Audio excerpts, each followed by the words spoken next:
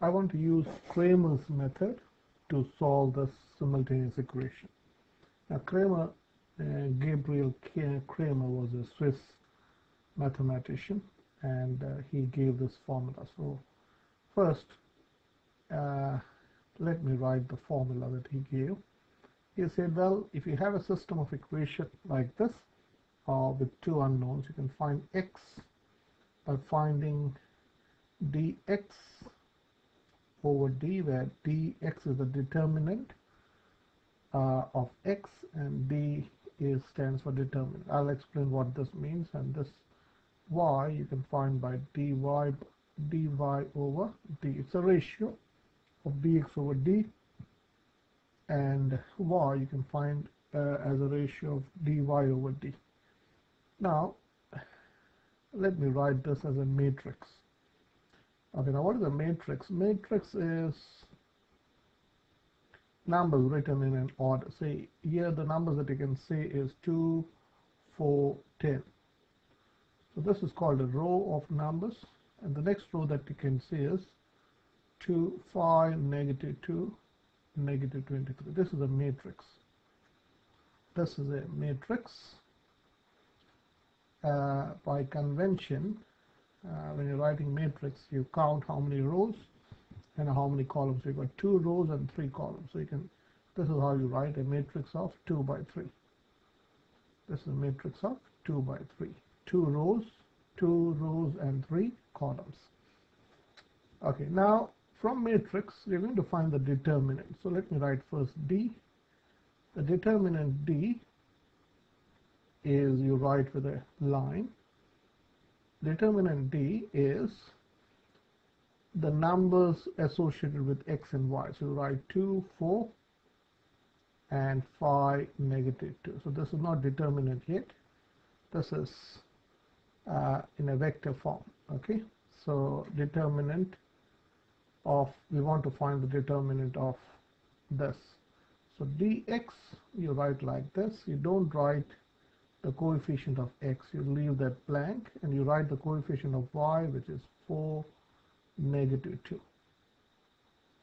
And in place of the coefficient of x, you write the constant, which is 10 comma negative 23. You'll not understand what I'm doing now, but just you have to go through the motion. So dy is equal to the determinant of, you don't write the coefficients of y, you write the coefficient of x where it is, that is 2, 5, and in place of y you write the constant 10 comma negative 23. This is how you write the to find the determinant, you write like this. So let me go over this again. So what we did is 2, 5, 2, 5, 4, negative 2. That is the determinant which will come in the denominator. Dx is, you don't write the coefficient of x, you leave it blank, and you write the coefficient of y, which is 4, negative 2. And in place of the coefficient of x, you write the constant 10, negative 23. And for dy, you write the coefficient of x, and you don't write the coefficient of y. In place of coefficient of y, you write the constant. And this is how you find the determinant. This is some algorithm you need to remember. You multiply like this. You multiply this 2, and then you take away the product of this 2. So let me write like this. So this is 2 times negative 2. Take away 5 times 4. Okay, so let me simplify this. So this is how much? This is negative 4, take away 20, which is minus 24. So the determinant of this 2 by 2 matrix, you can say, is minus 24, negative 24. Okay, so let me do the working for dx would be, again cross multiply like this, take away this product. So 10 times, so let me write like this, 10 times negative 2, take away negative 23 times 4. Negative 23 times 4. So let's work this out. So this is how much?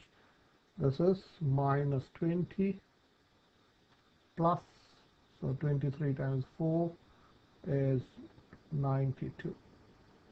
Am I right? So this is, so you can say dx is 72, is plus 72.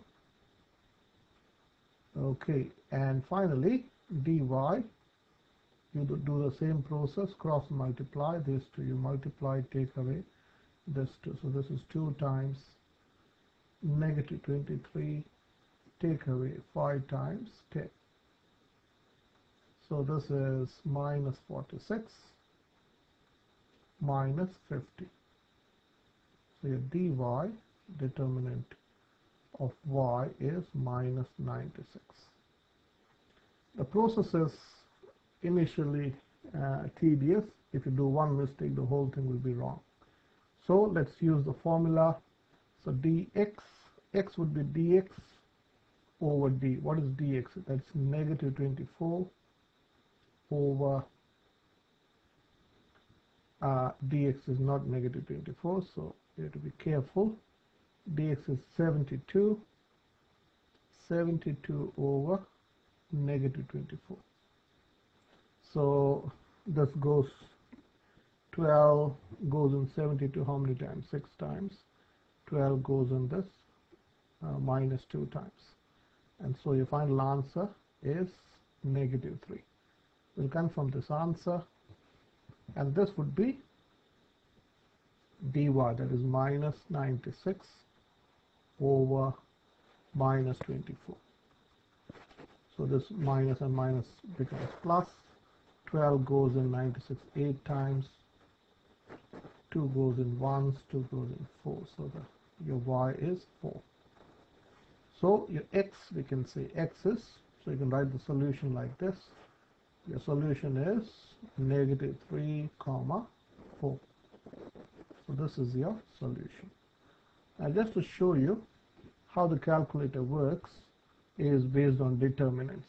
Okay, that's why this is very useful later on. Those who want to do maths later on, that's how calculator works the equation. If you go to simultaneous and if you type in 2, so this is a system of 2 linear equations.